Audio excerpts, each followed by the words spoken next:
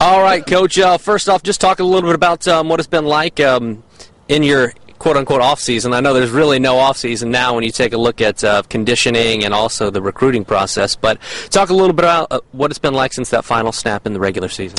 Well, we won the final snap, which really helped us. That was a great win for us up at Western Michigan on the road, and we kind of built on that in the off-season. We had a very good spring practice. We have our whole team back, basically, and we got Quayle Lewis from Snyder back. The NCAA granted him an extra year, which really, really helped us. We went into our camps. We had a record number of kids at camps, which with the economy and us not having a great season, we were very worried about. For example, our camp at Snyder, we had over 300 campers, and we've never had that many before. And now the kids got a couple more weeks of the summer, and we'll give them a break. But then we report August 5th, and we open September 2nd. And, my God, we played a terrible opening game a year ago. And we've got – everybody will be there. We've got to put our best foot forward with Southeast Missouri. Yeah, if I looked at the numbers correctly, it's 17 to 18 starters that you guys will have coming back. Talk a little bit about how this team – obviously it was a down year, but you could really surprise some people and really do well as far as Mid-American Conference play goes. Well, when you look back, people don't like excuses and analyzing, but we lost 5 games by a touchdown or less and won 2 MAC games and played without our quarterback basically 6 weeks. And the offensive line, I think, gained most from that. They were all young guys.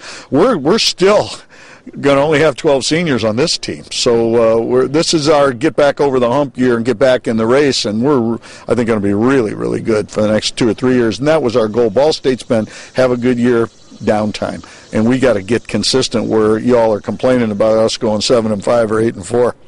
Talk a little bit about what it meant to get Quayle back. He got that extra year granted to him by the NCAA. Obviously, he's had a few injury problems with his shoulder and different things throughout his career, but that has to be huge considering the guy's got over 3,400 yards career. Yeah, he's going to walk out of there the all-time everything. And not only is he a good player, but he can play multiple positions. I have a loaded backfield right now with Eric Williams and Corey Sykes and David Brown and him. I have the 4 best backs I think we've had since I've been there.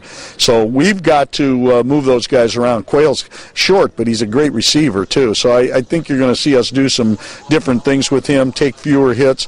But what Quayle is calm and confident and smart, and he's lost 15 pounds, and he's really slimmed himself down, and I think he's the fastest he's been since freshman year before he got hurt. He's made a real effort this summer to be in the best shape of his career, and I'm really proud of that. Coming off that great season, obviously when you lost Nate Davis, but you lost, what people fail to realize is you lost so much of that good offensive line with Brewster and all those guys.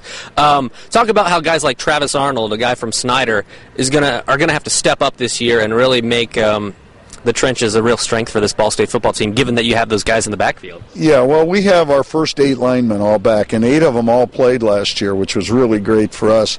And those guys, they were just so much better this spring. We weren't even the same team in the spring. They're bigger, stronger, more confident, playing faster. And that's going to be the strength of our team. And he's the only senior in the group. That's the best part. We got those guys all back. But, you are what you are up front. And 3 of the 5 on the 08 team are in the NFL right now. So there was a reason Nate had time to throw and Quayle had room to run and all those things. But I think that'll be the single biggest. It was this spring. And we're a football team that will probably run the ball a lot more. People will say, where's that coach we used to have? And that'll let Kelly and my other young quarterbacks ease in a little bit better and not put the pressure on them so much. Yeah, talk about where you are at this point in your quarterback situation. Well, Page will be our starter going in. Aaron Murchman was a kid who I elected to redshirt last year, not burn his year, who's a very, very good player for us. And we have a highly touted freshman, Keith Wenning from Coldwater, Ohio, who's as good a player as I've recruited since I've been there. So he will be in the mix too. And we'll go from really hurting at the position to a position of strength and youth. And who will play? The best player will play. We'll have a very competitive fall camp. We won't have to yell for a quarterback to get in the huddle in fall camp.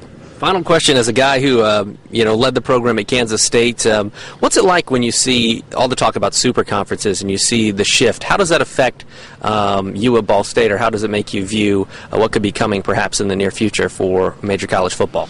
Well, everything's about change, and you've got to look at both ends of it, and I understand it's all about the dollar even in our league. Where it affects us is in scheduling.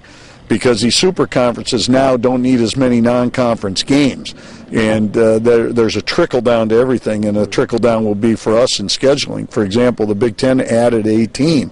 Well, this year we play Purdue and Iowa, and we have Indiana coming on the schedule and several others. So it's going to be a little bit different, but I think that's the biggest thing for us. And the good part is now that there are fewer games, they want to schedule teams from the MAC, and if they want to schedule us, they got to pay us. So we like that too.